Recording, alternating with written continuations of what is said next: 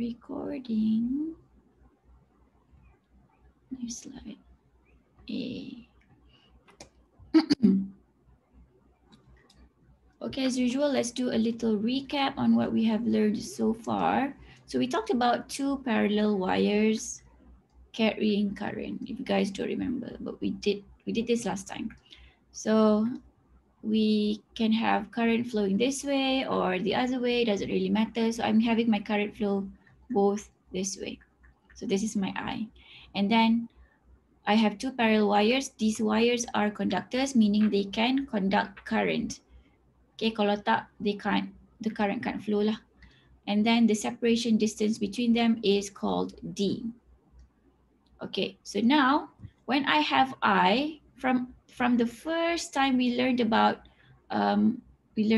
current flowing in a conductor, we know that it will produce, it will produce B. So using my right hand rule, it will give me, right hand rule yang version screw, it will give me a clockwise rotation. So clockwise rotation of the B. Okay, and now that we have B, so we know that when we have B, this B extends indefinitely. Kita tak tahu dia extend sampai mana, ikut strength of the B. But we know that since the two parallel wires are close to each other, we know that the B from this guy will be overlapping with the other guy. So this is my B number 1. It overlaps with conductor number 2. And because I have I and I have B, what will happen is, I2 plus I2 and B1 will give me, force. Give me a force on. Magnetic force number 2 on the conductor 2. On conductor 2. So what happens is, when we have this force acting on it, let's see, using my right hand rule, FIB. So FIB, my I is going down, my B is, sorry, I forgot to mention, the B is going clockwise, so it's going out of the page. Over here, this is the B. Again, B is out of the page, I is down, so my force is to the left. Yeah. So my force is to the left. Sekejap, recap je sekejap je, nanti kita move on. And then let me use a different color for this.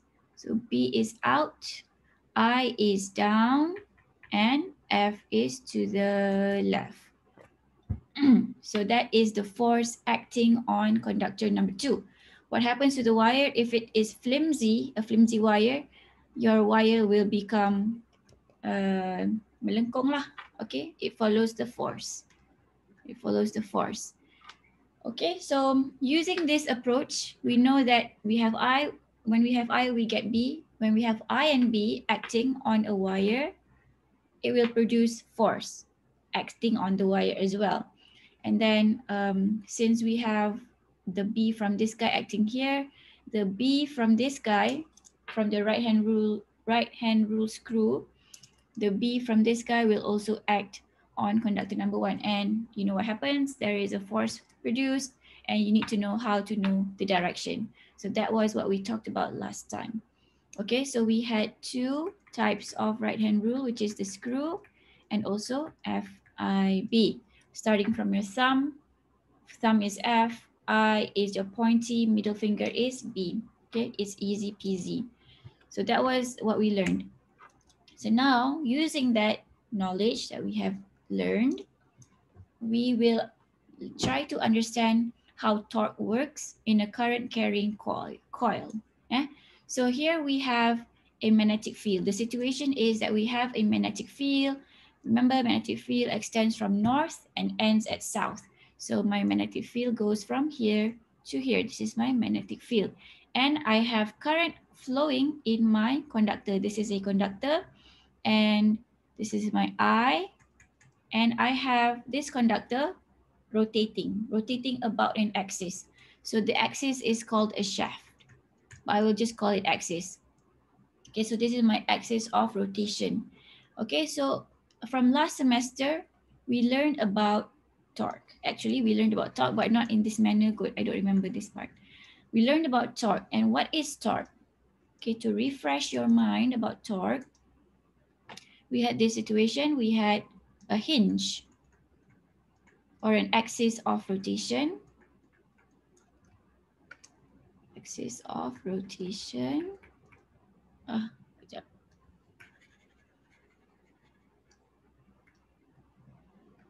Okay, so I have an axis of rotation here or a hinge. What is a hinge? The hinge is like you have a door. This is your door. This is a knob. You have the hinge over here. Apa benda lah tu, tak tahulah saya nama bahasa Melayu dia apa. Hinge. Apa? Tak tahulah. Okay, you guys know what hinge is. It's for the door. Incel. Incel. Yes, thank you. Incel. Incel ke incel? Incel. Ancel. E-N-G. Okay, ancel. Okay, so if you want to call it ancel, boleh. Panggil hinge, boleh. But ultimately, it is the axis of rotation. So your door punya axis of rotation is at this point. This is where it rotates. This is where it rotates. So I'm going to draw that a little bit bigger later. Okay, so again, the situation is we have a door. Ya Allah, kenapa lah door saya buruk? Tapi tak apalah. So this is my hinge. Okay, so your door, because this is a funky looking door. Kita boleh tolak, kita boleh tarik, right? Tolak, it goes this way. Tarik, it goes this way. Tolak, it goes the other way. So I can say that all the point of the door is moving. Everything here is moving, right? Except for the hinge. Except for this guy. This guy does not move. It stays there.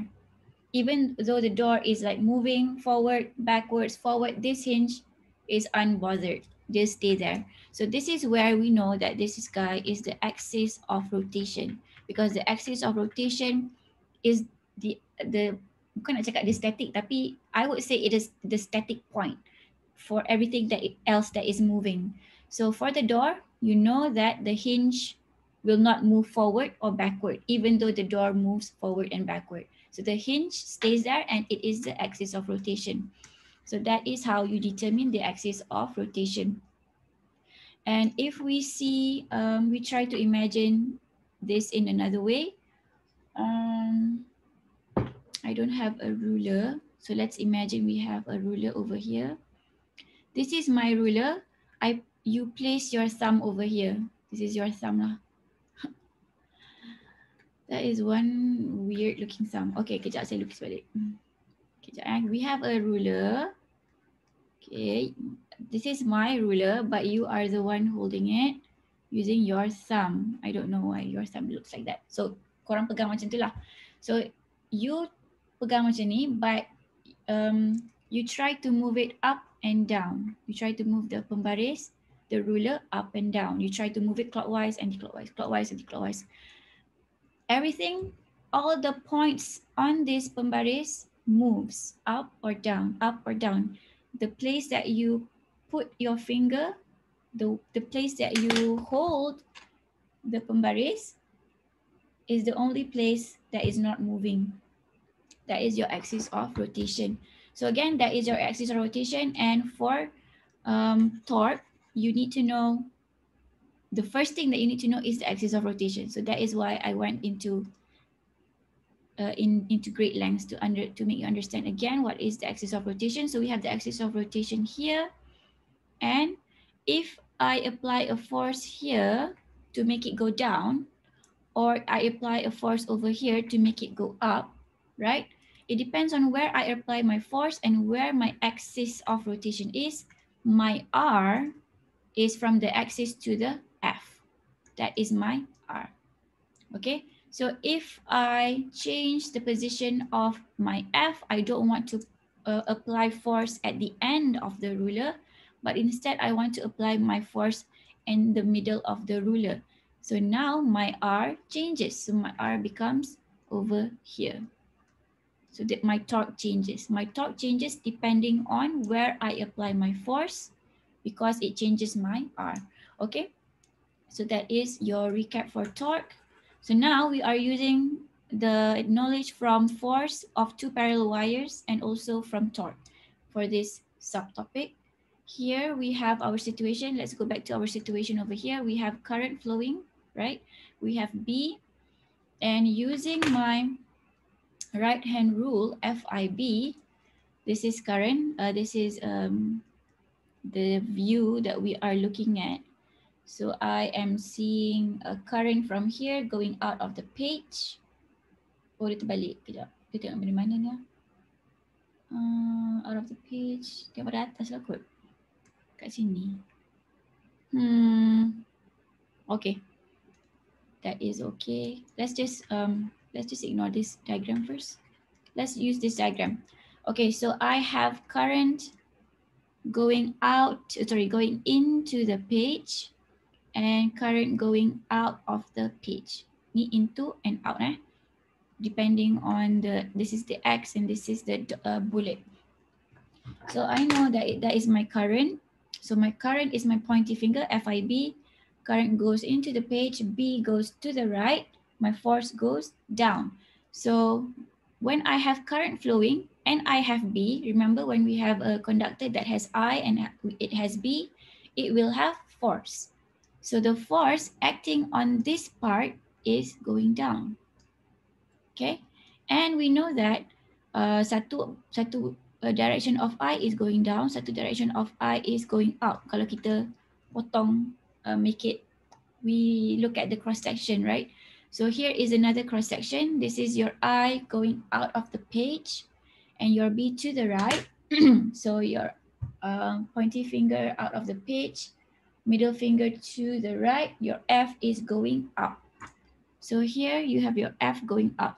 So when you have your F going up here and your F over here going down, you will create a clockwise motion. So this is how the motion in this case works. Okay, so let's look at this diagram now again. Using the FIB, when we have I and we have B, we will get F, right? So looking at this diagram, I have my I going down here, my B to this to the right. So if I wanted to look at this diagram, so I goes down, B to the right, F is going this way. Okay, so I know this is my F going out of the page. My other F over here goes into the page. So I am getting a rotation this way, like that. This is the side view. This is like, I don't know, 3D view. Good. Okay, so this is how it works. So of course, when we have this, we will have equations. So the equation for that is torque. We start with the equation of torque, which is tau. Tau is a vector, torque is a vector, equals to the cross product of R. Remember, R is your F to the axis of rotation and the applied force. Okay, I forgot what R is. I think it's lever arm. I think that is what the name is, but I forgot. But R is that lah. You know what R is. Applied force, and R is lever arm code nama dia. Or you can just say axis, the length from axis to force. Okay, so that is your R. So the magnitude of torque is, when you expand this equation, remember a cross product is always a sine theta. It always wants to be perpendicular. It cannot be parallel. So RF sine theta, torque on the vertical part of the loop is, where is that? Torque on the vertical part of the loop. Okay, so it's saying this guy. Vertical, betul dah vertical. Torque on the vertical. Okay, so here we have our axis of rotation.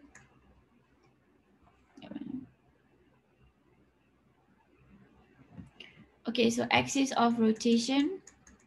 This is our axis of rotation. And our force, we saw that our force was acting this way and this way. So it applies on this whole section lah. So I can say my F is applied, my F goes, how do I say this? Macam ni lah code kan. Balik. Susah lah nak imagine, kena pakai side view juga. Okay, let's try this again. So my axis of rotation is here. Okay, this is the same guy, axis or the shaft. And I have my F over here. Okay, so that is my force, which means that this is my R. Okay, what angle am I looking this from?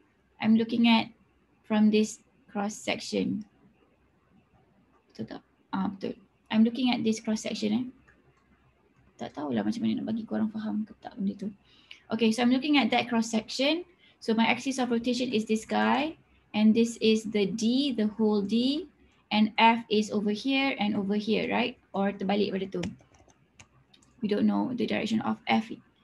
Maybe it's this way. Okay, so that is my F. So F to the axis of rotation is R. So that is your R.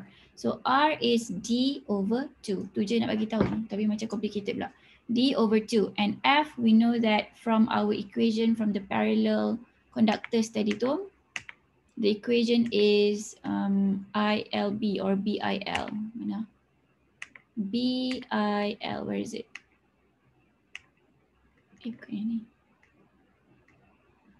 Where is it? Okay, I forgot where the slide is. BIL. Okay, it's this guy. So F equals to ILB or BIL sine theta. Tapi kat sini kita tahu everything is perpendicular, so let's just ignore the sign. So F equals to BIL for a straight wire carrying current. For a straight wire carrying current in a magnetic field. So the force is given by this equation. So we have to use this equation for the torque guy. So F equals to BIL. Okay, so I'm substituting F for ILB or BIL and the sign stays there. And then 2 times, okay. So actually what I'm doing is I am calculating the torque over here. So that is the torque that I'm looking at. I am calculating F. I know what the R is and the B is given. This is the B. So this is only one side of the coil. But we also have another side of the coil that has another force and also carrying current and is in a constant magnetic field. So the net torque is given by 2 times of what we calculated just now, because we have one section over here and one section over here. So the net is always the sum. So the sum torque of this particular coil, because there is 2 forces going, one is going out of the page, one is going into the page. So we have 2 forces, we have 2 R's. So we have 2 torques. So the sum is 2 times D over 2 sine theta ILB. Okay.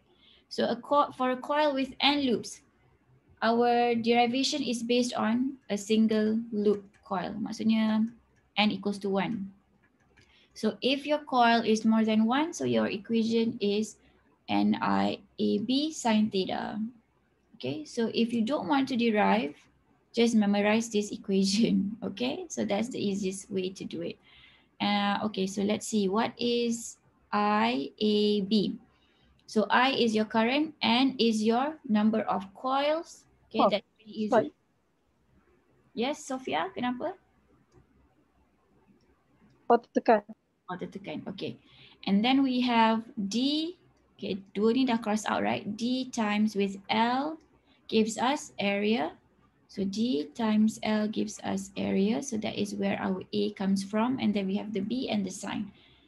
So again, I don't recommend deriving this, but it is important for you to understand which is the axis of rotation, what is the length involved in here, what is R, what is D over 2, what is D, so that even if you use this equation, you know how it works. Because sometimes the area, dia boleh make the question tricky by making the area funky. So you have to know how to calculate the area lah. And the area is the D times L. This guy is L. This is D. Sometimes they just give you D over 2. So you need to know how this equation works, okay?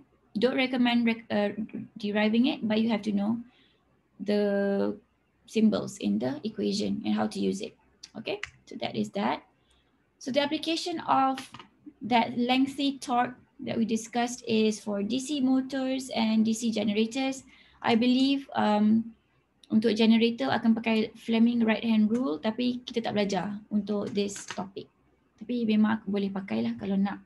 So here we have our B to the right and our current, this is our positive and this is our negative. So the current flows this way. So here we have a commutator shaft. I don't know how to explain this. So basically what happens is when the current flows, okay, when the current flows, this guy flips. This guy flips so that the current, mula dia flow macam ni kan. The second time it will flow this way. Okay, so ni saya nak expose je what this thing is. If you want to know more, you can Google this or YouTube this. It's not going to be covered in the syllabus sebenarnya. Just nak bagi tahu application dia macam ni. And there is a commutator shaft or commuter shaft, I don't know how it's pronounced, that helps to make this work. Okay, but ultimately you just need to know the equation. Torque equals to, sorry, what was it? Torque equals to, the net torque is NIAB sine theta. I think that's the most important part. You need to know how to use the equation. To explain how the DC motor works, you don't have to, but if you are interested and it's very interesting, you can look at it. You can YouTube or Google it. Okay. So apa yang kita belajar ni untuk apply for this guy, but there is more components to that lah. Of course. Okay, so I think that's it for chapter 19. I hope that was okay, the explanation, because we had to remember about torque and we had to use the parallel conductor, the conductor carrying current in a magnetic field punya equation together to make this equation. So here, please revise this equation for your upcoming finals. Bagi tahu awal, alamak tadi buka pula benda lain. Okay, so stop sharing. I'm going to share chapter 20 now. If you have any questions, you can ask me. If not, we will just continue with chapter 20. Don't save. Doctor? Yep. The work assigned for chapter 19 is due tonight. Oh, is it? Okay. You guys need more time? Yes. Yes, we do, Doctor. Sampai hari apa? Jumaat? Okay. Because I want you guys to focus on the exam. Banyak lagi ke? Tak siap? See. Kejap. The question looks weird, Doctor. Yeah, kejap saya tengok jap. So this is, what am I sharing right now? Am I sharing anything? I'm not sharing, okay. Dalam kelas kami faham doktor, tapi bila masuk website tiba-tiba tak faham pula. Soalan dia pelik-pelik. Okay, wait, jap. What I can do is I can extend it up until your exam is over. Is that okay? But korang ada extra work lah lepas. After the exam, you have to do chapter 19 and 20. If you guys are okay with that, I'm okay. So how is it going to be? Sign in kejap. Let me see how many people have completed. SCL scores.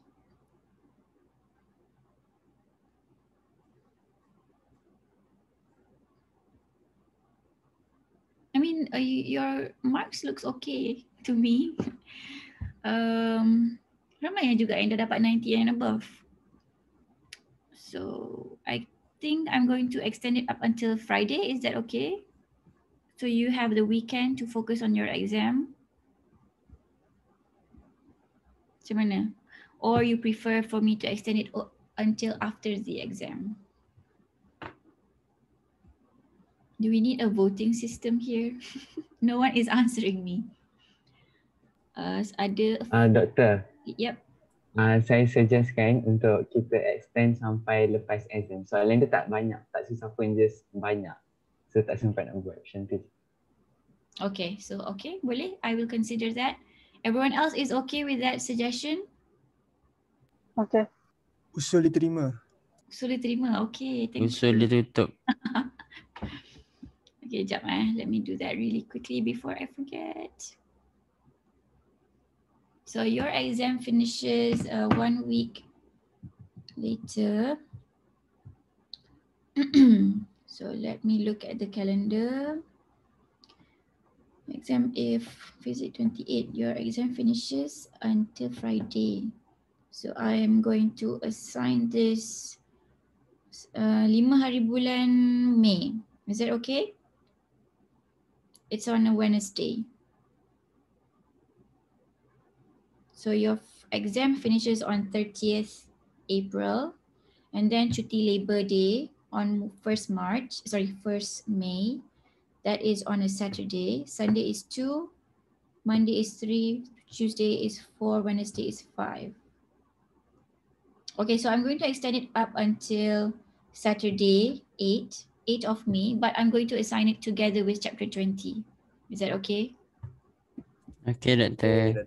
Okay, Doktor. Sabtu, Okay. 8th of May, together with chapter 20. Okay, let me do that. Scheduling.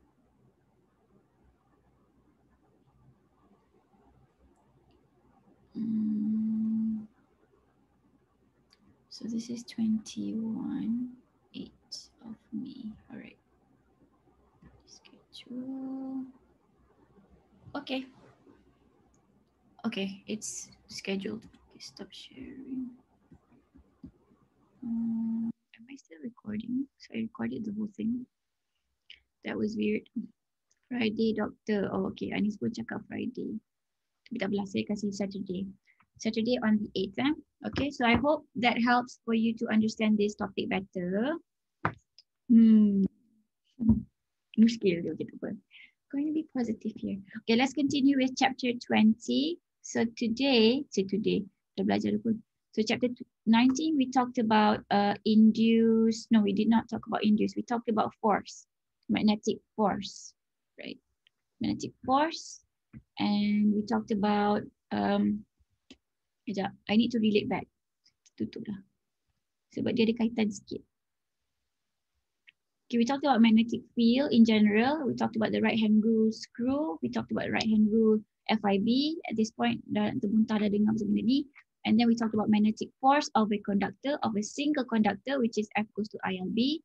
And then we talked about two parallel conductors carrying current and the magnetic field that they both exert on each other. So we, and then for the application part, we talked about straight wire conductor untuk magnetic field kan? Sekejap. Where is that slide? It's here. Sekejap, saya kena recap the whole thing kejap. Sebab ada kaitan. That sucks, but it is what it is. Okay, so straight wire conductor, the B is like that, and then we had the coil, and then we had the solenoid. And we talked about the solenoid, the inside, the punya magnetic field is strong, so it acts like a magnet. And then we saw that an application to this with regards to the charge. We had two equations. One was F equals to QVB for a charge. And then we had F equals to ILB or BIL. That was for a conductor carrying current. And then we had this application, a spectrometer, mass spectrometer, where we equated QVB to QE. So I want to bring you guys punya attention over here because we will see this equation again. So we are talking about the force exerted on a charge moving in a magnetic field, and then it is also moving in a potential difference. We have the potential difference, positive and negative, and we have the X here representing the B. So the charge was moving in the charge was moving in E and also in B, which gave the charge magnetic force and also magnetic electric force. So that was what we talked about. And then we talked about torque. Torque baru cakap lah. So I don't think we have to repeat that. So, okay, so now I'm going to show you chapter 20. So here we are learning about induced EMF, self-induction, and mutual induction. So induce ni, it means to produce. Sebenarnya induce just means to produce. It sounds a little bit fancy. Okay, it simply means to produce EMF, produce voltage. And then self-induction, kita akan belajar pasal ni. What does it mean to be self-induct? For self-induction to happen, and then mutual. Okay, so moving on. The learning outcomes for the first subtopic, which is induced EMF, we need to know how to explain and calculate magnetic flux. Okay, this magnetic flux definition is very, very important for this chapter. I suggest you to really try to understand this part. Magnetic flux need the basis for the entire chapter, magnetic flux. And then electromagnetic induction. So from magnetic flux, you get the electromagnetic induction.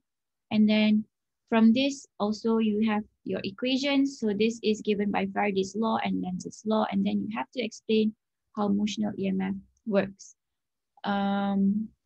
Tak pernah lagi keluar soalan explain motional EMF, but dia akan tanya what is the direction of current from the motional EMF. Tak apa, nanti kita akan go through the questions.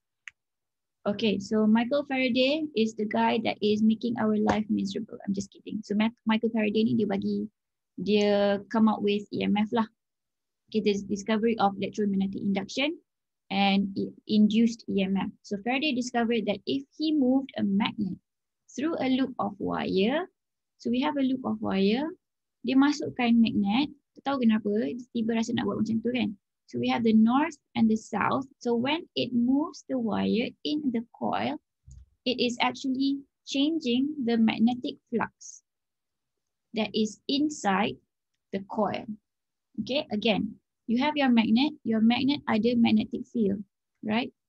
The magnetic field goes from north to south. If I'm writing this correctly, if I'm drawing this correctly, I think it's like this. Forgot. So this guy depan ni macam ni, and belakang dia macam ni. Okay, pandai-pandai lah ada lengkung tu. This is just like rough sketch. So you know that if you have a magnet, you have the magnetic field lines. The magnetic field lines is actually your flux.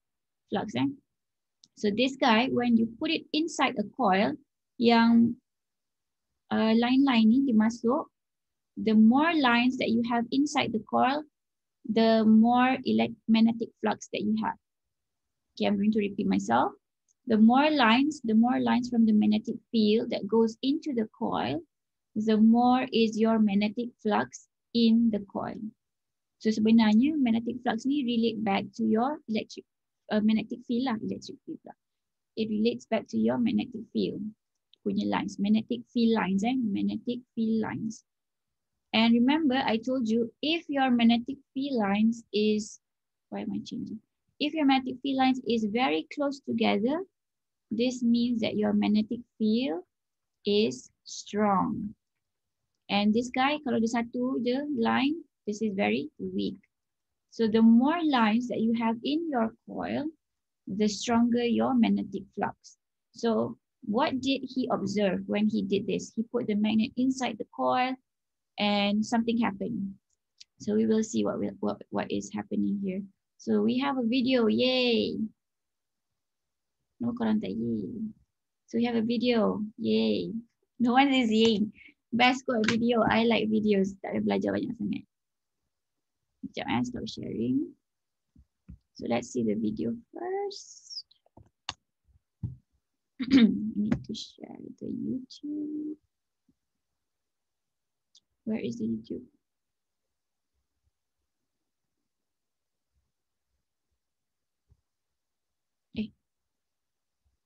Magnetic induction. Korang boleh dengar tak tadi? Boleh. Boleh. Siap tahan sikit lah. Kuat sangat.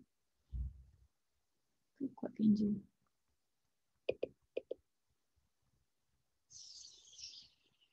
electromagnetic induction. Can a magnet produce electricity? Let's explore this. Michael Faraday, the English scientist, was the first person to prove that a magnet can create a current.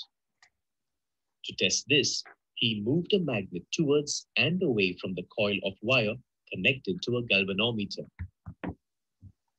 He observed that there was a deflection in the galvanometer, indicating that a current is induced in it.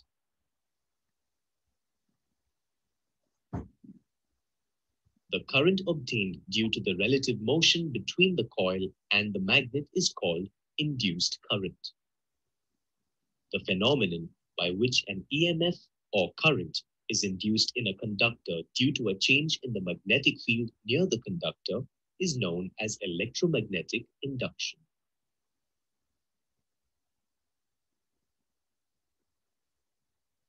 Let's now look into some of the experiments performed by Michael Faraday. Faraday arrived at a few conclusions by moving a bar magnet in and out of the coil of wire. Displayed here is a circular insulated wire with many turns connected to a galvanometer. Observe the deflection of the galvanometer needle when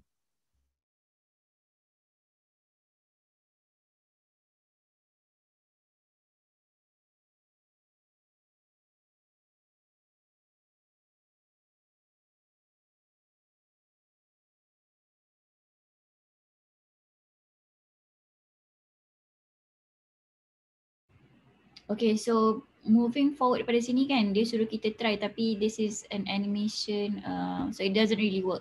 Sekejap, we have another video. Let me stop sharing. How do I stop sharing? Sekejap, kurang. deflection in the galvanometer. Okay, diam kejap. Okay, one more video. Where is that video? Okay, this one.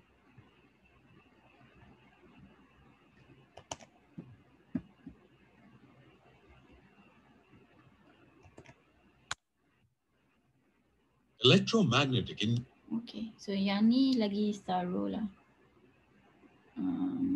Am I sharing? Can you guys see the video? Yes, Doctor. Yes. Yes. Okay. So I will make this bigger and play. induction.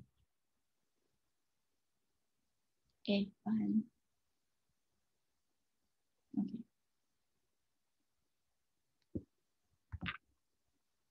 In this lesson, we shall learn about electromagnetic induction. The phenomenon of electromagnetic induction can be demonstrated by an experiment. Bind an insulated copper wire on a paper or wooden cylinder so as to form a coil in the form of a solenoid. Connect the two ends of the coil to a galvanometer and place a magnet close to it. The reading of the galvanometer is 0 when the magnet is stationary. The pointer of the galvanometer deflects towards the right when the north pole of the magnet is moved towards the solenoid. The galvanometer shows 0 reading when the motion of the magnet stops. This proves that as long as the magnet keeps moving, current flows in the solenoid.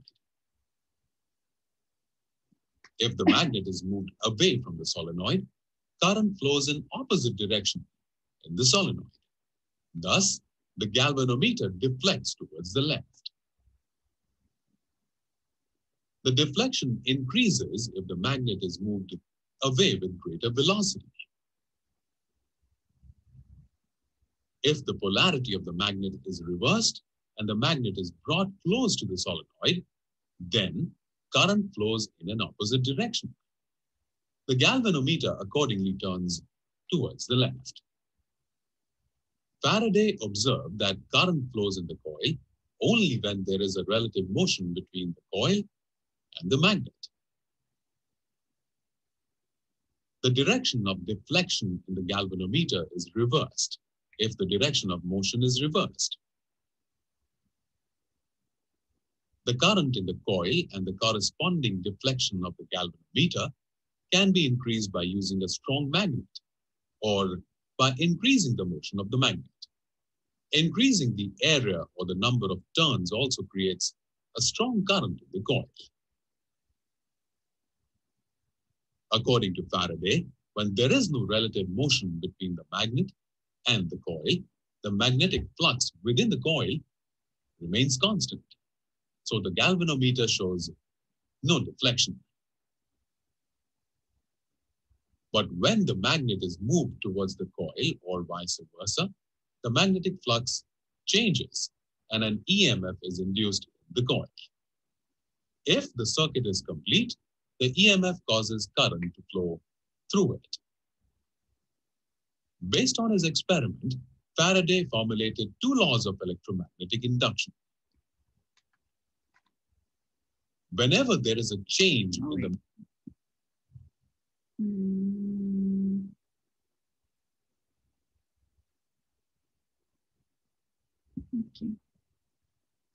Whenever there is a change in the magnetic flux linked with a coil, an electromotive force is induced. The magnitude of the induced EMF is directly proportional to the rate of change of the magnetic flux linked with the coil.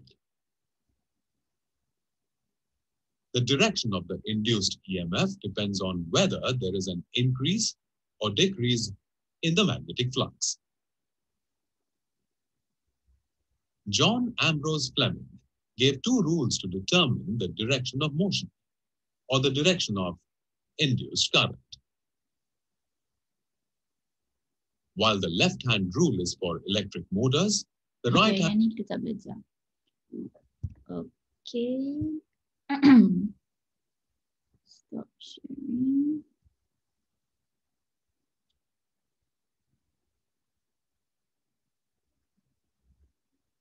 What was I going to do? I was going to share. Share screen. Okay. So we saw that video, and basically when the person moved a magnet into a coil and the magnet kena moving lah, kena move in the coil, then there is an induced current. If the magnet was stationary, meaning to say there was no movement, it just stayed static. So there is no relative motion between the magnet and the coil, then there will be no induced current. And then he also mentioned about induced EMF. Okay, nanti kita akan cakap lagi detail lah pasal ni. That was just like an introduction. So the galvanometer actually, the needle gives us the direction of current. Previously, when we talked about a straight wire conductor, we talked about having compasses placed around. Just nak lukis. Let me try again. So we have compasses that when placed in the magnetic field, it will point towards the direction of magnetic field. So if my eye was this way, so I'm supposed to get a counterclockwise magnetic field. So the needle of the compass points in that direction. The needle of the compass gives you the direction of magnetic field. When it is not placed in a magnetic field like that, it will just show you north. Okay, in its neutral state, it just shows you north. If not, it shows you the direction of magnetic field. Now that was for a compass. This guy is a galvanometer. Galvanometer shows you the direction of current. So here, if my galvanometer is moving this way, so this is the arrow, so it's saying that my eye is moving this way. That is what it is saying. When the galvanometer goes to the right, the current flows in that direction. And this guy shows 0, so there is no current. And then this galvanometer needle shows to the left, which means that the current flows in that direction. Okay, so that is how you use the galvanometer. So here, when we see a deflection, it indicates the presence of its induced current. So basically, when it goes to 0, it means no presence of current. When it deflects or when it moves, deflect means move lah. When it deflects, there is current. And then the direction of current gives us the polarity of the magnet or the direction of the induced current. And the speed of deflection indicates the rate of current induced. So lagi laju tolak magnet, lagi laju kita bawa magnet tu, lagi laju the magnet moves, the higher the rate of induced current. So higher speed of deflection, higher rate of current induced, rate of I induced. And then the amount of deflection also gives you the amount of current. So if your needle deflects this much, maksudnya current produced sikit. If your needle deflects sampai hujung, maksudnya the amount of current produced is a lot. So that is how the galvanometer shows you what the state of the induced current. But this is not, how do you say this? This is like for visual inspection. Untuk experiment, okay lah, nice. But to calculate the induced current and so on, you can't use the galvanometer needle lah. So this is just for visual inspection. So deflection gives you presence of current, direction of deflection gives you the polarity of the magnet or the direction of the current. The speed of deflection indicates lagi laju dia gerak, maksudnya lagi laju the rate of current produced, and lagi jauh dia gerak, lagi jauh the needle gerak, lagi banyak current produced. Okay, so that was the conclusion for the experiment that we saw. So reversing magnet gives us a reverse direction. Deflects more for a faster motion. So if the magnet is faster, it will deflect more. And then increasing the number of coils increases the current induced because of greater B. Remember, we talked about B is proportional to N mu naught I naught over 2 pi, for a solenoid it's L. So it is proportional to N. So then the increase in number of coils gives us an increase in magnetic field. So that with an increase in magnetic field, we know that it increases the magnetic flux and it produces more current lah. Okay. So here, Michael Faraday saw that if we have relative motion between magnet and coil, a current will be induced. Okay, so that is the conclusion here. Okay, sama conclusion macam tadi. So now we talk about the direction of the induced current. So tadi it did not explain well how we can determine the direction. So here we have an N pole moving towards the coil. So our N, remember our magnetic field lines will extend from N and end at S or south pole. Okay, so this is our magnetic field lines. So when I move the magnet into the coil, the number of magnetic flux increases. The number of magnetic flux increases. The magnetic flux, let me just write that down. The magnetic flux increases. Magnetic flux increases. Now, when we have another situation, I have a magnet, the same magnet, but I move it away.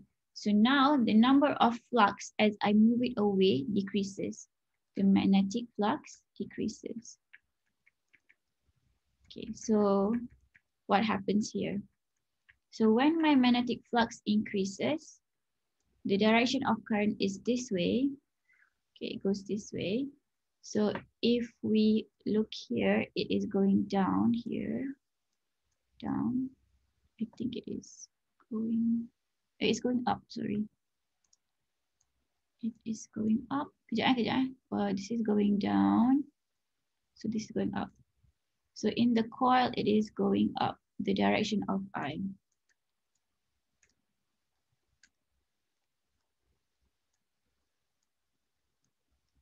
Okay, so in this case, this is the I based on the direction of the galvanometer. So this is my I in the coil. How am I deciding the I? I'm just looking at the galvanometer needle for now.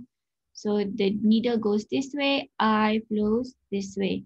Needle goes this way, I flows this way. Okay. So from that, I'm looking at this guy. So it goes here, goes down, goes here, goes down.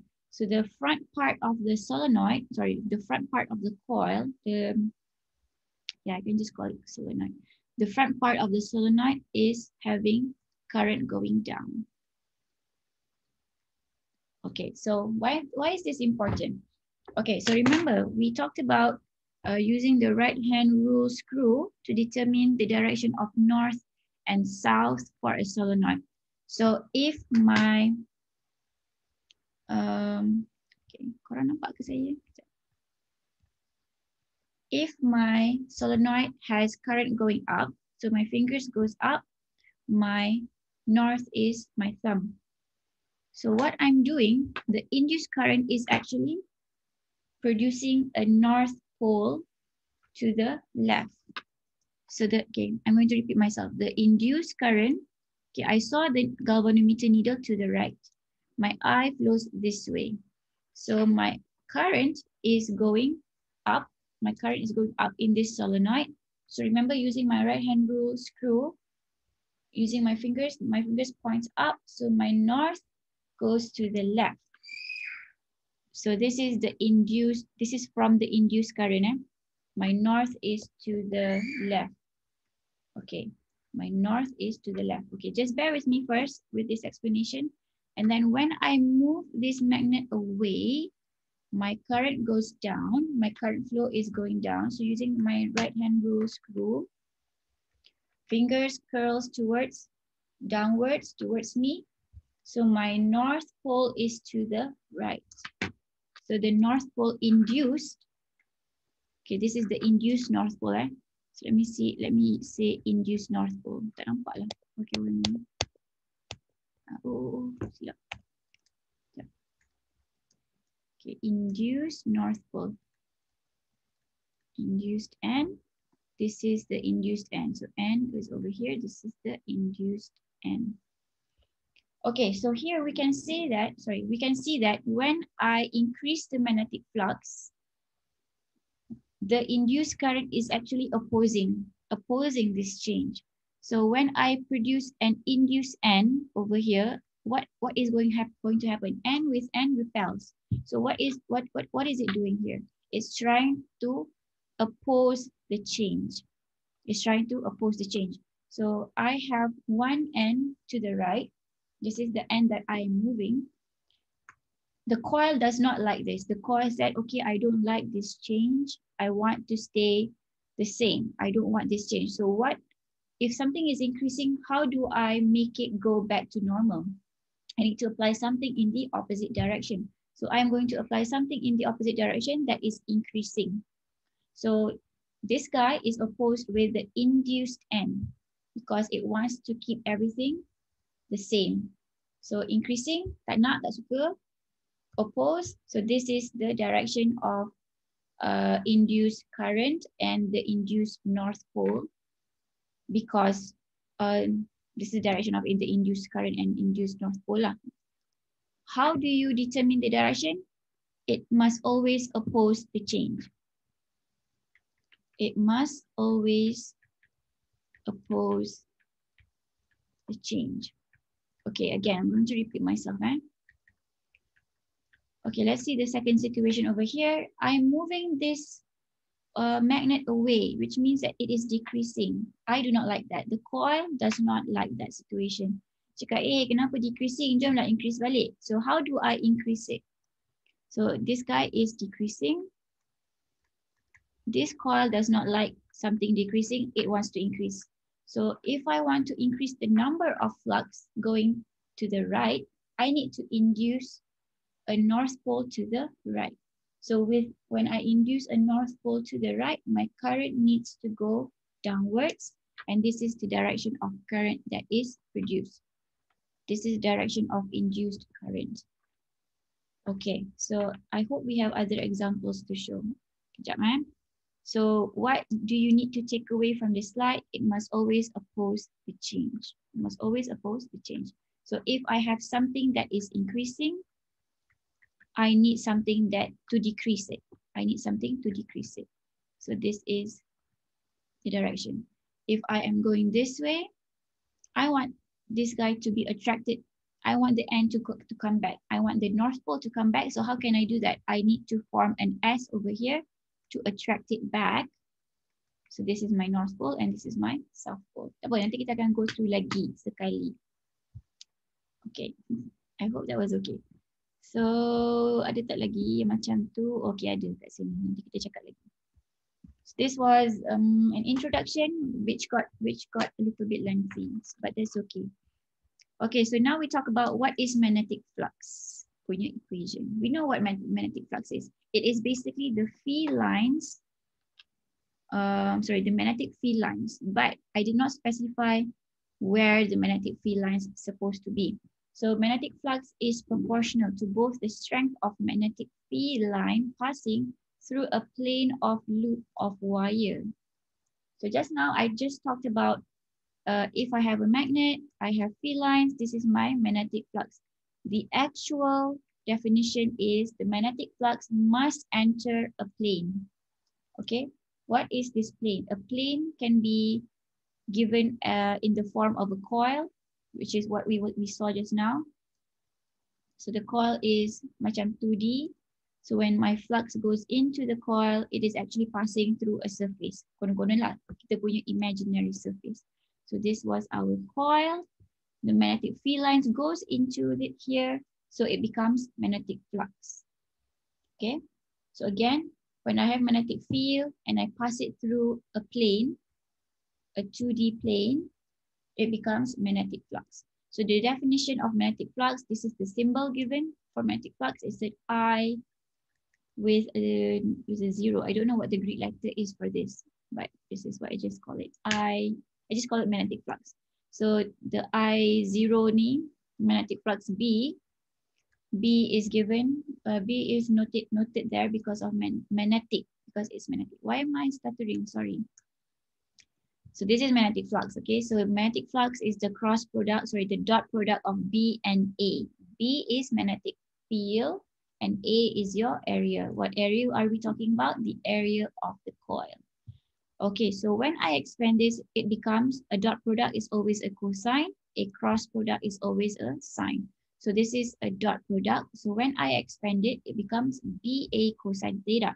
But here, when we see this diagram, we are actually looking at B that is perpendicular to the area. So why is it a cosine? Cosines kena parallel, sine kena perpendicular. But here, the B that goes into the plane is perpendicular, but the equation is a cosine. So now we need to know what is the definition, what is the direction of an A sebenarnya, of an area. So when I talk about the vector for A, I am actually talking about this guy. This is A. So when I have a coil, or when I have a coil this way, what is the A? The A is here. This is the direction of A. So it's always perpendicular to the plane. I know it's weird, but this is the definition of an area. So because of that, we have to put in the cosine theta. So B needs to be perpendicular to achieve maximum because the vector A is actually this way as well. It's also 90 degrees. So when I have B perpendicular to A, when I have B parallel to A, I get a cosine, right? So this is how the equation works. So A is always perpendicular to the plane and B needs to be parallel to that A vector. B needs to be parallel to the A vector. Or in other words, you can just remember it, that the field lines needs to be perpendicular to the plane. Boleh, tak kisah.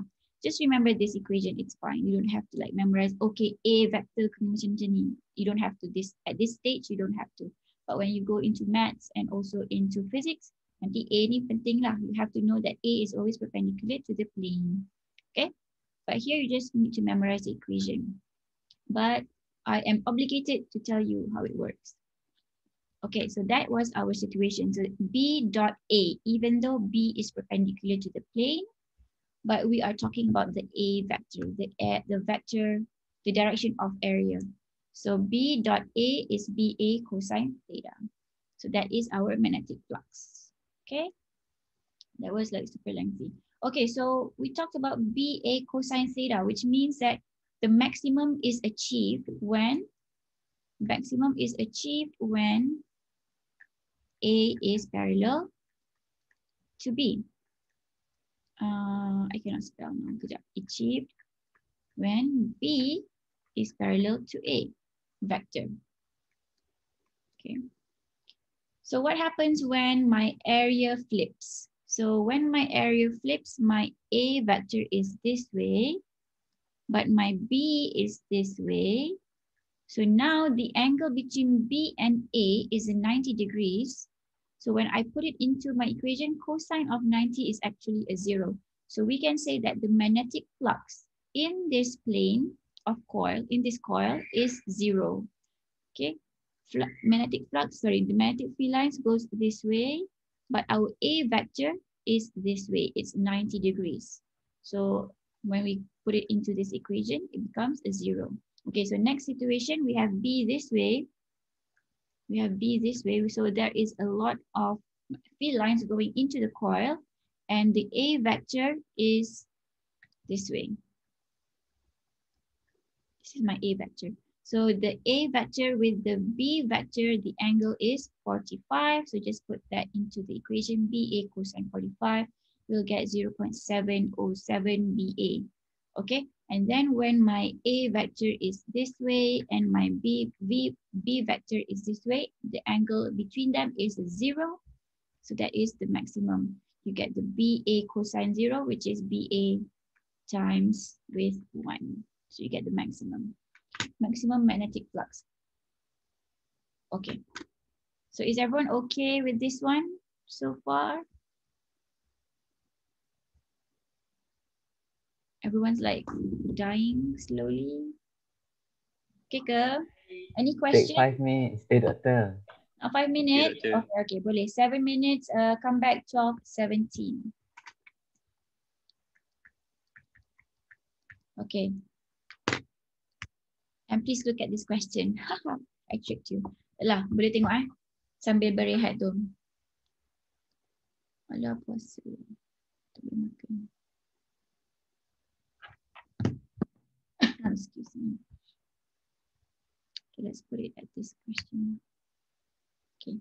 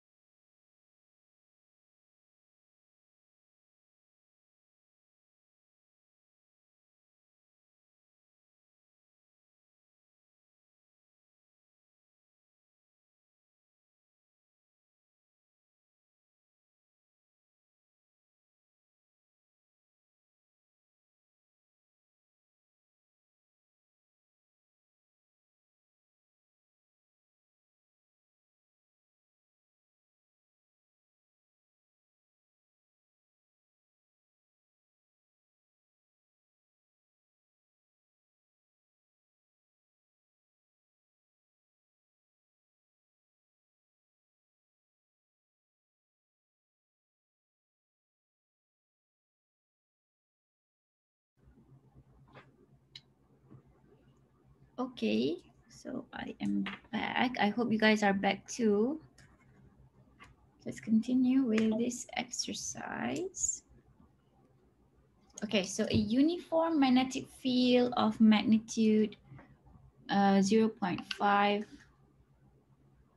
T is directed perpendicular to the plane of a rectangular loop.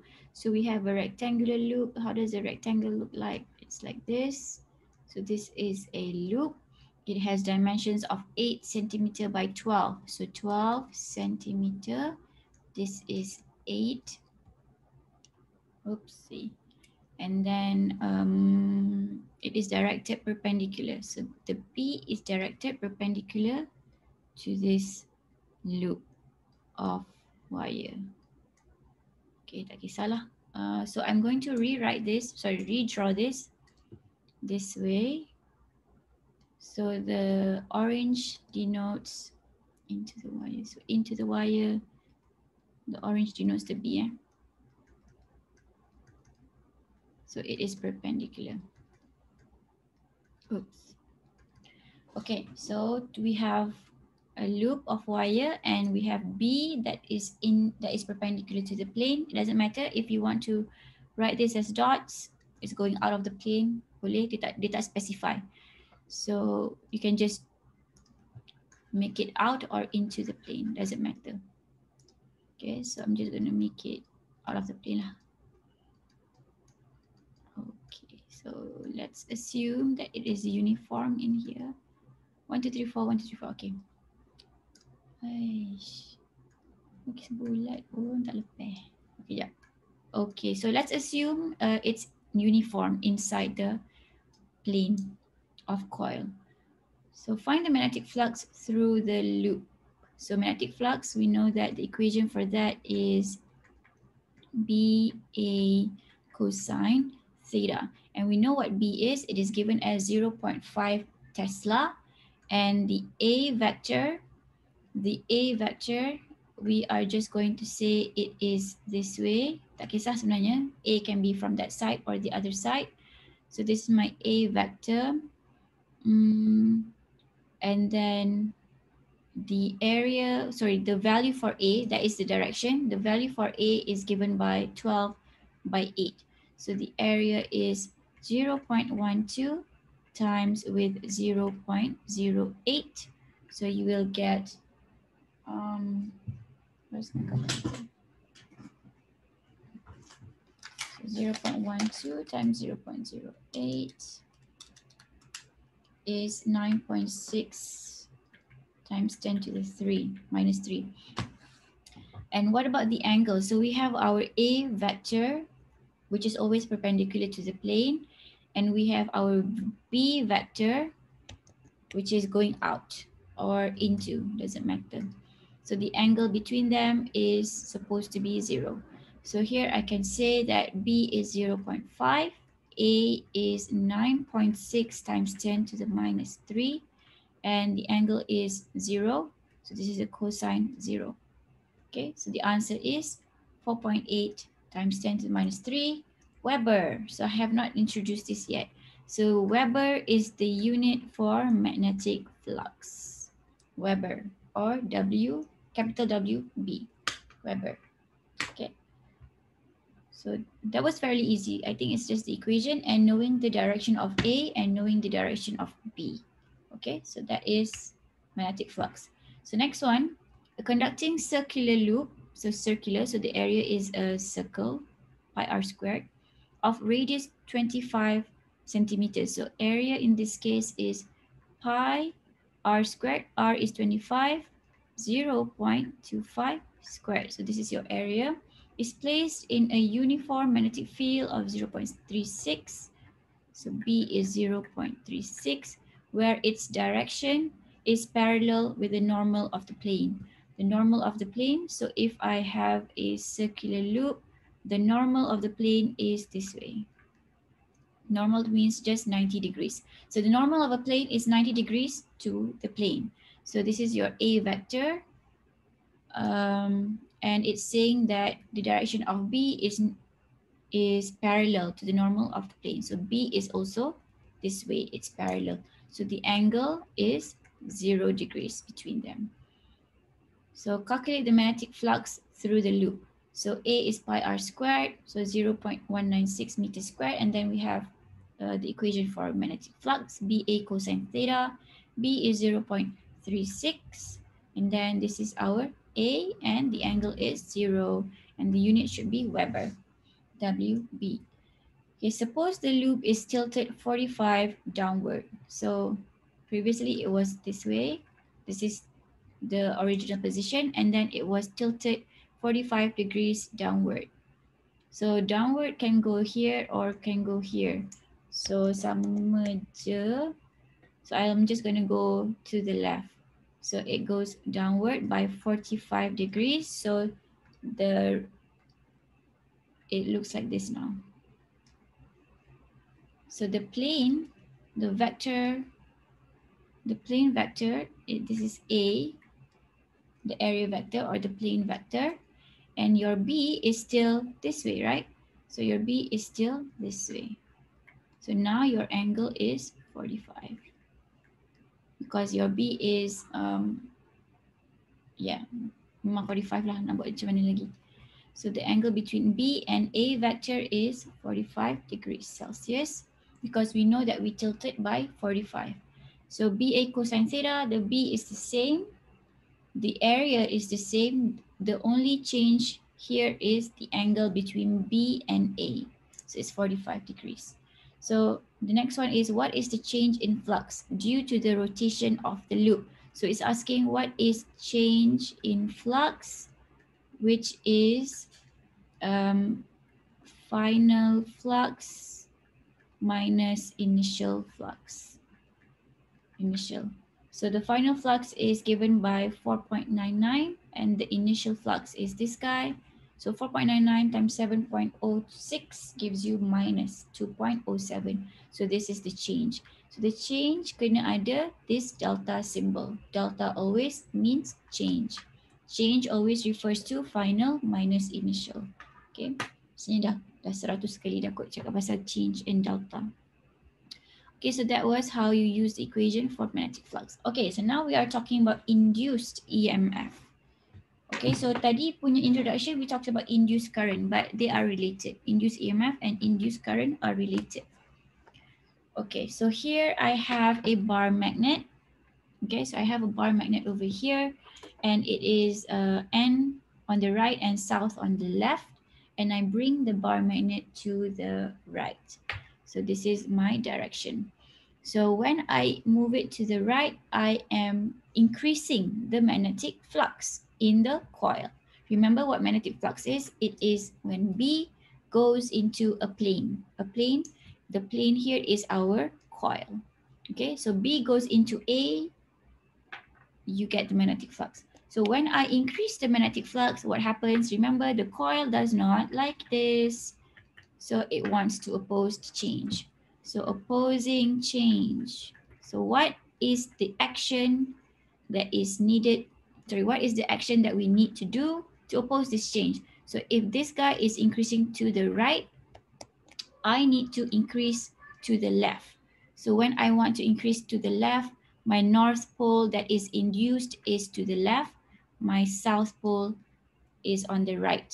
Or another way to look at this is north, it is increasing, I want to oppose this. What should I do? I should repel.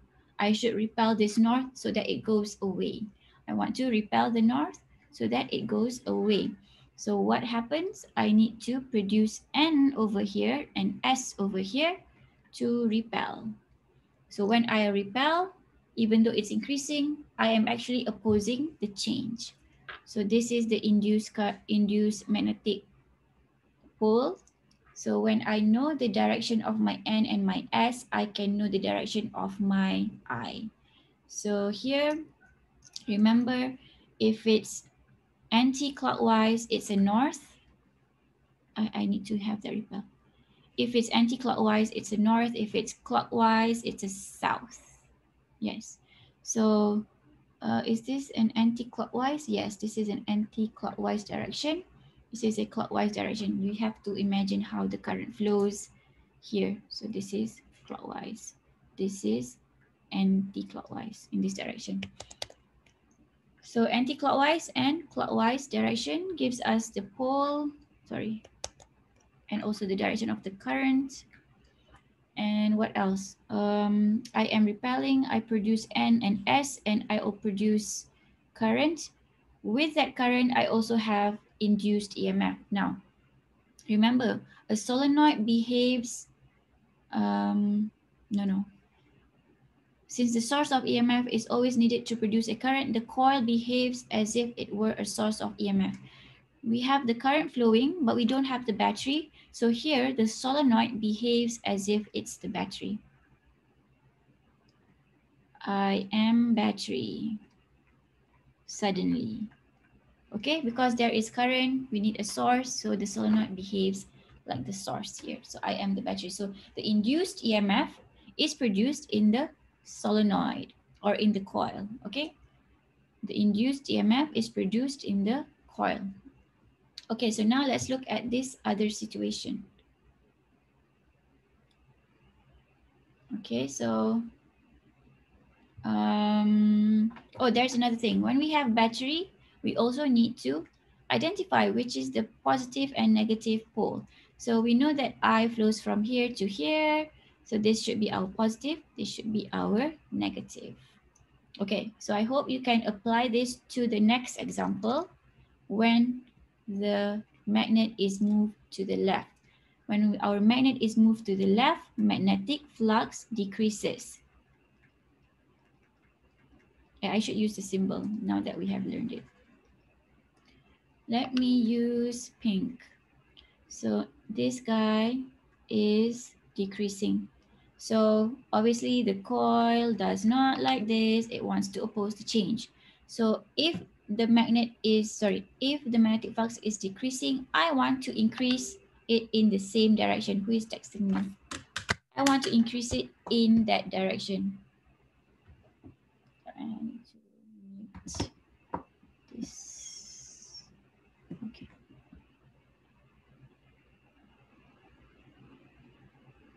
Okay.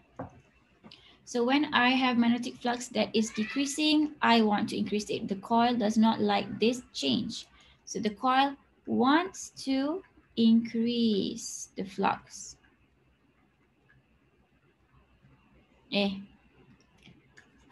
What wants to increase the flux? Wants to increase the flux. Okay, the flux is going down here. The coil wants to increase the flux. Okay, so what should the coil do? So it wants to attract the south. Come back here, don't go away. So it attracts the south over here, produce S over here and N over here. I know what is the direction of, I know what is the pole of my magnet, and because of that, I will know what is my direction of current. So here, for a south, the direction of current in that coil is clockwise. So clockwise goes this way. And then for a north pole, direction is anti-clockwise. So the direction is going this way. Okay, so that is my I direction. And because we have an induced current, we will have induced EMF. So this guy becomes battery. I am battery. What is my positive side? This is my positive side because the current flows from positive to negative. Okay. So it always wants to oppose the change. So here decrease, dia nak increase. Bila dia nak increase, dia panggil balik. Datang balik sini, so dia di-attract. Kalau kat sini, this guy is increasing. I don't like you to increase. So you need to go, you need to move away. So I want to repel you. So I am forming a north over here. So that's one way of finding the direction. I believe there are other ways to understand how to find the direction. You can find out what is most suitable to you. This is how I remember it, okay? Ada dalam buku teks juga. So other ways to like, benda ni dia tak bagi tahu explicitly dalam buku teks lah. Kena macam figure out sendiri juga. Okay, so a current can be produced by a changing magnetic field on the magnet. A current can be produced by a changing magnetic field of the magnet. When we change the magnetic field, we are changing the flux. So this is what is going on. When we change the magnetic field, we are changing flux. Okay, so here the magnet moves up toward coil. This is our coil. It's not a solenoid anymore, it's a coil, but we have the A and we have the B. So we still have magnetic flux. If our magnetic flux changes, we will have induced current. So here my magnet moves up. This is the direction. So north, I do not like this change. So this is the situation here. Flux is increasing. This guy going down, flux is decreasing. And for this guy, flux is 0. Okay, so this is the situation. Now what is the coil going to do about it? So the coil does not like this. The coil is always like unhappy. He's a very negative person. So he wants to oppose this change. So if this guy is increasing, I don't want you to increase. So what am I going to do? I'm going to repel you. So this is my north. It's going down. So again, this guy is going down, magnet moves. I don't want you to decrease, come back. So come back, please. So I'm going to attract you. So the direction of north is this way, right? And then this guy, no movement. I don't care about you because you're not moving. So nothing happens. So here we have the direction of our magnet, induced magnet. Induced polarity lah sebenarnya. Induced. We don't say it's induced magnet. Sorry, don't use that term. So my induced polarity is this way. So I know that my current should flow clockwise, right? So this is the direction of my induced. Hello, alamak, alamak. Hello.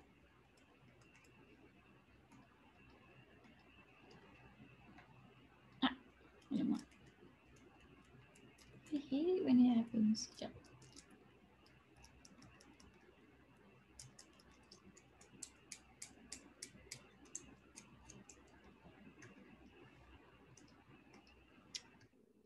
Sekejap, eh. Ah.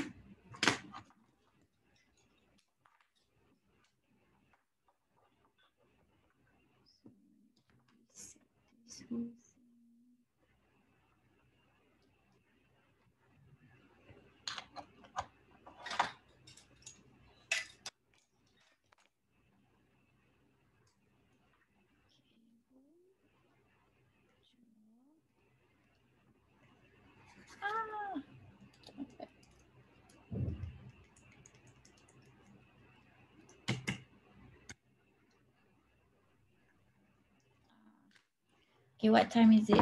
It's 12:36. Oh, panjang lagi kelas, so kena buat kelas juga. Okay, so what am I going to do now is I'm going to turn off my PowerPoint first. Cancel. Save as.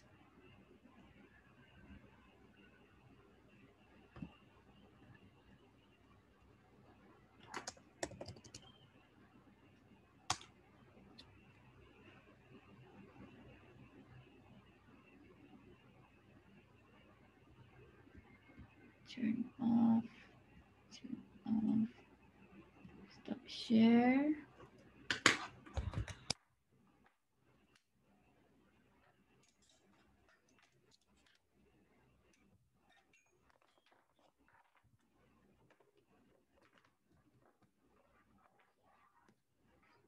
Excuse me.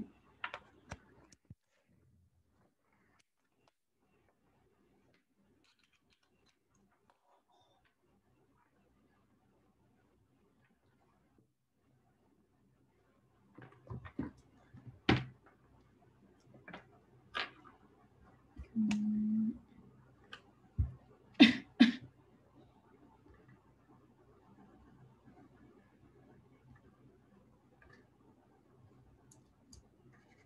No.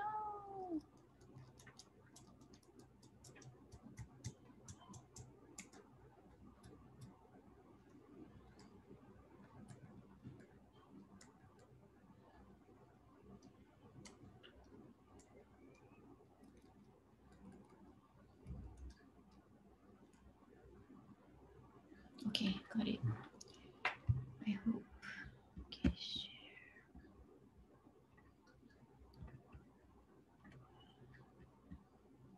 Where was I? Okay, it's here. Okay, so the current this way is going to go clockwise. Okay, so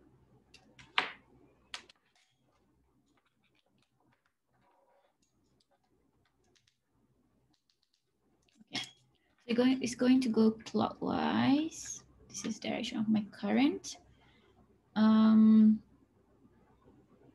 Yeah, okay, betul betul. So now the next one, the next situation, we said that the coil opposes this change.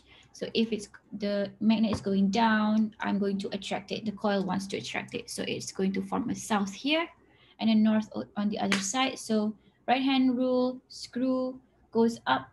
My direction of I goes anti-clockwise, which is what is shown over here. So I is this way. Okay, so that is how you do it. A card can reproduce. Okay, I think this should be okay. Any questions about this part? So everyone's okay. All right. All right, so moving on. So Faraday's law. Tadi kita cakap pasal induced current. So now we talked about EMF, induced EMF a little bit. So Faraday's law gives us the induced EMF equation. So Faraday's law states that the instantaneous EMF induced in the current equals to the rate of change of magnetic flux through the circuit. So EMF, this is the symbol of EMF, equals to minus delta magnetic flux over delta T. So there is a change in flux over the change in time. Okay, and the minus sign is given by Lenz's law. So Faraday's law dia cakap pasal ni je. Faraday's law talks about the change of flux over the change in time, and Lenz's law included the negative sign to make it complete. So we know that magnetic flux equation is equal to BA dot B dot A or BA cosine theta. So when our B changes, we will get a change in magnetic flux.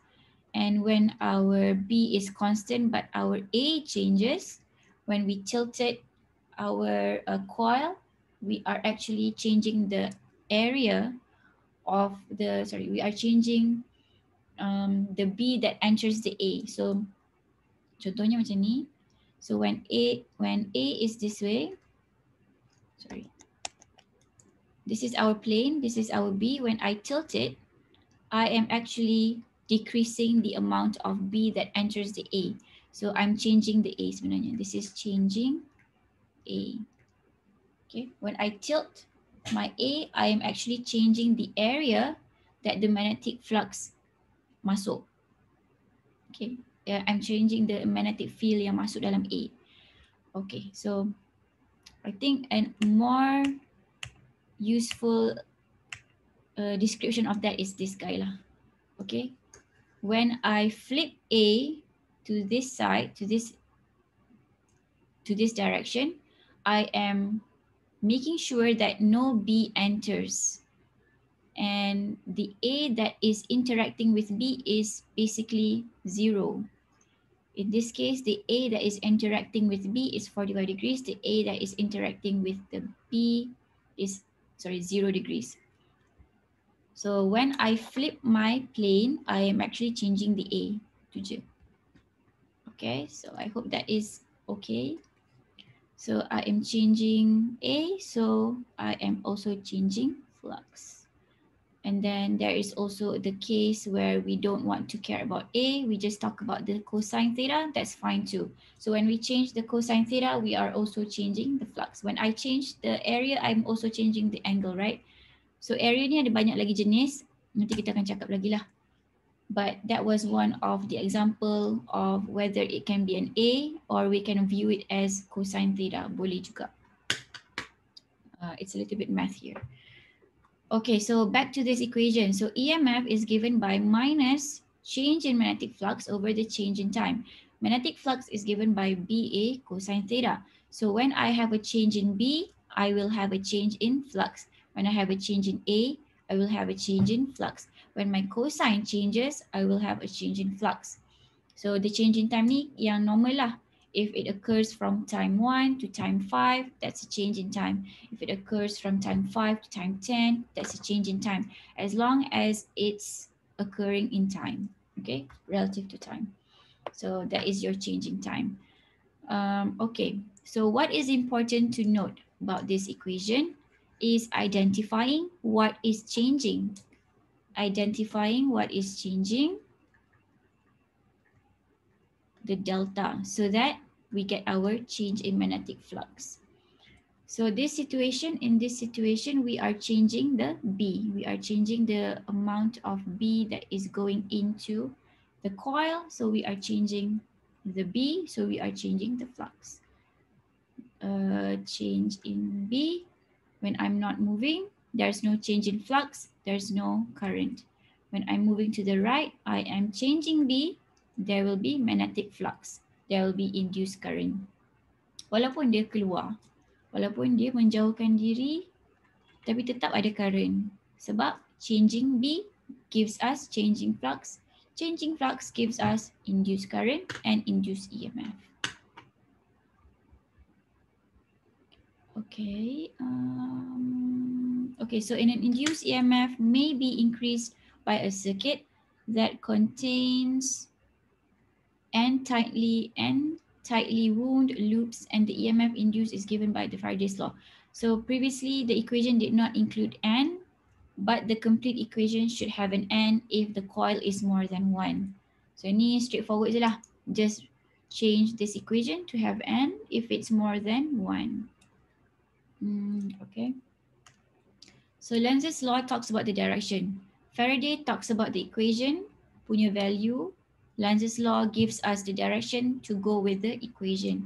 So the induced EMF resulting from the changing magnetic flux has a polarity that leads to an induced current whose direction is such that the induced magnetic field opposes the original flux change. We talked about this. When the flux increases, we want to decrease.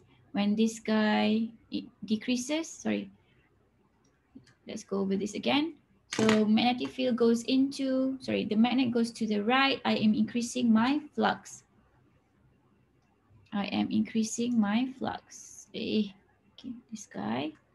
I know I'm repeating this over and over again, but I promise you it's important to know, okay? So you are increasing the magnetic flux. What do I want to do? I want to oppose this. Don't come in. So I am going to repel you. So I am always unhappy. Remember, I'm always unhappy. I want to oppose things that are changing. So I will form something that repels the change. So if my N is going this way, do not come here. I am going to repel you. So I'm forming a north over here. So this is the direction of my magnetic induced polarity lah. So my induced polarity is this way. So my induced current follows this and it will be flowing this way. This is my I that is induced. There is another way to determine the direction apart from the right hand rule screw rule. Right hand rule screw is using this thumb and the finger. The thumb gives you the I, the finger gives you the N. So you know what your induced polarity is. Your induced N is to the left. So your thumb points this way, which is the direction of the I lah. You can use this or you can just use the right hand rule screw. I'm more comfortable with the screw rule, but it depends on you. Okay, as long as you understand what you're doing. Okay, moving on. Lenz's law, we have a moving magnet. Okay, so here, is it the same thing? Looks like the same thing.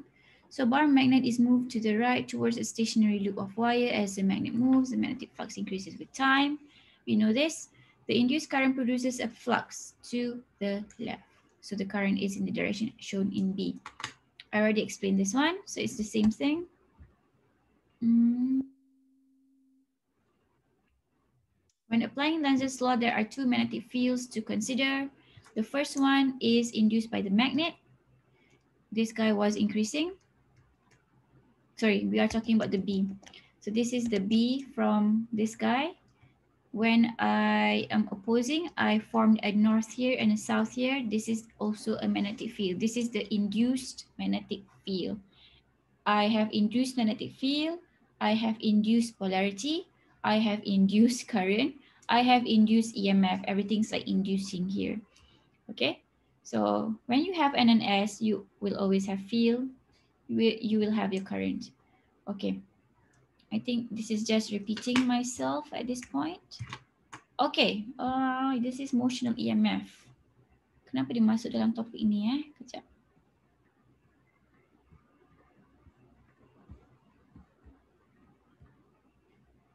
Okay, tak apalah. So here it's saying that producing the induced EMF is dependent on the change in A, the change in B, and also cosine theta. So remember, EMF, induced EMF is given by this equation, N delta magnetic flux over the change in time. Or when you expand this, it becomes N delta BA cosine theta over the change in time. So again, you need to identify what is the change going on. So if you have a constant magnetic field, in this case, this B is constant. So what is changing here? The change is the A.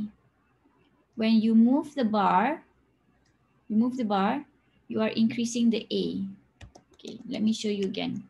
So mula-mula kita ada this wire and we have this bar. So what is the A? The A is the area formed by the loop and the bar. When I move the bar to the right, I am actually increasing the A. So this is the change in A. So when I have a change in A, the number of field lines that goes into the plane also changes, gives me the change in magnetic flux. Okay. The next one, this guy is moving magnet. So this is the change in B. This is the most straightforward example lah yang kita go over and over again in this topic. And then in this case, we have a changing A over time. When I have, this guy is a constant magnetic field. And remember, there is current flowing in this guy. This is not induced current. This is current flowing. We supply the current. When we have I and we have B, we have force. When we have force, we have the rotation going on. So when we have the rotation, the A that interacts with this B changes. So kadang-kadang dia rotate, macam mana cakap? Kadang-kadang dia rotate, how do I draw this? So previously it was like this. So when my coil rotates, kadang-kadang dia boleh rotate jadi macam ni kan. Kita punya view nampak satu line je. So, but the B is still this way. So what I'm doing here is changing the A, changing the area that is interacting with the B.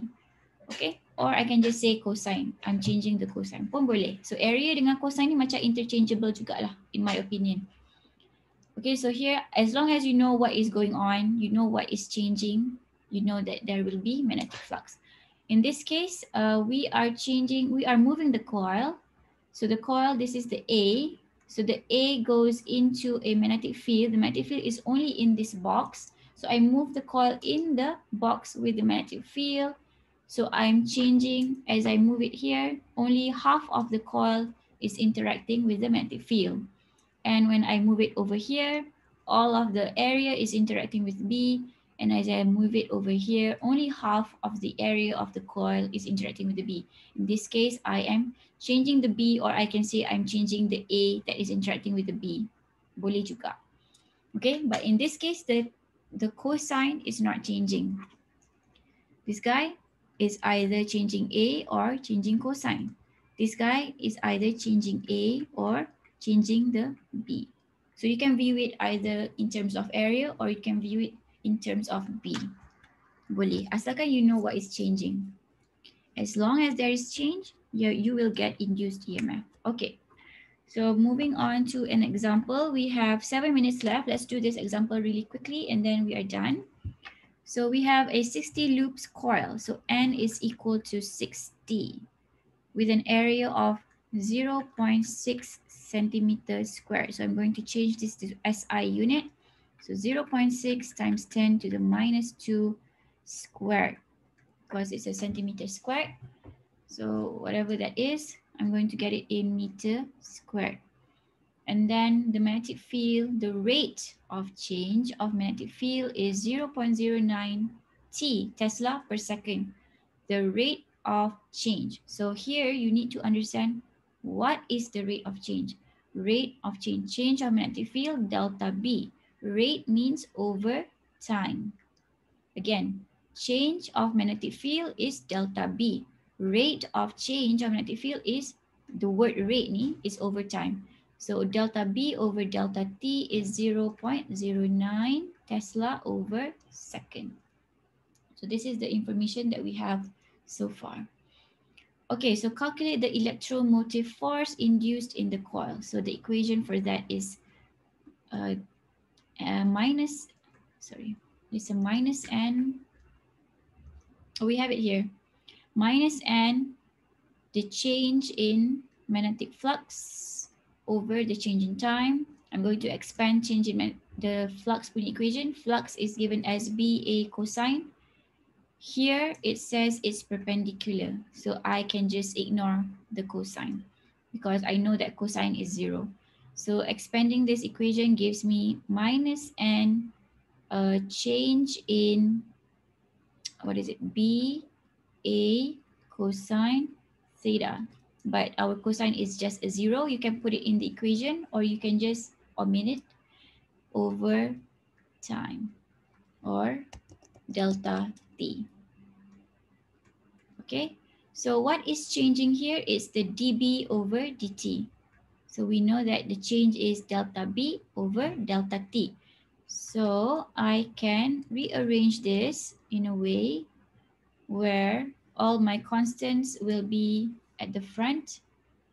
So minus n, my B is changing, my A is not changing, my cosine is not changing, but my B is changing. So I have delta B over delta t. Okay, does it look the same? Yes. Or I can just say dB dt. It means the same thing. Delta means d, means small d. Okay, and then n is 60. A is, did they calculate it? A is 0.6. Oh, it's this guy. Oh, sama je lah. 0.6 times 10 to the minus 4 meter squared. Cosine is just 1. dB dt is 0.09 Tesla. So you will get whatever the answer is. Your unit should be in voltage, volts. Okay. So what was the trick to this question? It was knowing that this is dB dt. Basically, you need to know what rate means. You need to know change, what change means. Of course, you know what change means. And then using that information in your equation. Oops. Okay, next example. So do we have time? Yep. Oh, we have 3 minutes, Jeff. Let's end it here. Yep. Just now why, okay, can you go to the slide before? Why the solution show us that the change is negative? Negative Why 0.09. Oh, okay. Yep. The rate of tak tahu kenapa. Sekejap. Minus 60 loops coil with area 0.6, place perpendicular, changing magnetic field. Rate, calculate the electromotive force. Kita cakap pula kenapa negatif. The rate of change. Kat sini pun dia bagi negatif. Okay, I don't know this one. I need to check back on this one. But from the question, it did not say it was a negative rate. Okay, perpendicular in changing magnetic field. Dia tak ada info that indicates it's a negative. Okay, I will check back on this kalau soalan ni tersilap. Yeah, I will get back to you on this one. And for next class, kita akan belajar motional EMF. Yang ni lagi confused daripada biasa. So, I don't want to start now. Okay, so any other questions apart from Umar's? I have Divya, Fakri and Umar punya soalan pending. Nanti saya jawab Is everyone okay? Yes, it was a hard topic, but I know you guys got it. It's heavy, I know. It is heavy for me too. Okay, so kita akan stop recording. Any other questions? No questions? Everyone's okay? Or everyone's just dying? Or dead already? Please don't die. So how do I end this? I'm dead. You're dead. Okay. I am so sorry. But you're still talking, so you are partially alive. Okay, so guys, please, I already extended your web assignment. If you want to do it immediately, it's fine. If you want to postpone it until after the exam, it's fine too. Please find time to study for your exam. That's the most priority here. Okay. So other than that, take care. Selamat berbuka later for those who are fasting, and those who are not fasting, enjoy your lunch. Bye-bye. Oh Thank you, my Miss. Thank you, Doctor. Thank you, Thank Doctor. you. Thank Thank you, you, Doctor. Bye Thank you, Doctor. Doctor. Thank you, Doctor. Welcome. Thank you, Doctor. Bye. Welcome. Nurul, siapa ni? Nurul siapa? Nurul Hikmah kot. Okay. Doktor, Yeah. saya tak faham. Faham apa? Oh my god. Which part? Ada soalan tu dia mention parallel with plane sudah 0 degree. Tapi kenapa bila perpendicular dia masih 0 degree juga? Dia cakap parallel to the plane is 0 degree. Is- Okay, parallel to the plane, to the normal of the plane tu. Yeah. I need to show. Saya confused sebab ada soalan tu parallel, ada soalan tu perpendicular tapi kita masih buat cos 0 degree. Oh, kejap. Let me open balik. Excuse me. Parallel dengan perpendicular. Where is that? New share chapter channel. Okay. If I'm not mistaken, parallel example 20.2. Yang perpendicular just now example 20.3. Oh, the example lah. Okay. So this one, a conducting circular loop of radius is placed in uniform magnetic field of 0.3 where its direction is parallel with the normal of the plane. Okay, kat sini dia cakap normal of the plane. Normal of the plane. When we talk about normal of the plane, we are actually mentioning vector A. Normal of the plane indicates A, vector A. So when it is parallel with vector A, this is B. Tu bila dia cakap normal of the plane, normal. Normal tu bermaksud 90 degrees of the plane or vector A. Faham tak? So when B is parallel, dia samalah. Okay? Ini okay? So, kalau example, ini faham? Okay. Lepas tu yang ni, a uniform magnetic field. Ini kan yang awak cakap kan? Is directed perpendicular to the plane. So di sini dia tak cakap normal of the plane, dia cakap perpendicular to the plane. So perpendicular lah. So we know when we have a plane, our A is this way. This is our vector A. This is our B. So it is parallel. So cosine 0 juga. Okay. Bila dia tak bagi tahu, bila dia tak cakap normal, maksudnya we have to draw the normal ourselves. Okay? Okay. Thank you, Doctor. Okay, you're welcome. Bye-bye. Thank you, Doctor. You're welcome. Bye.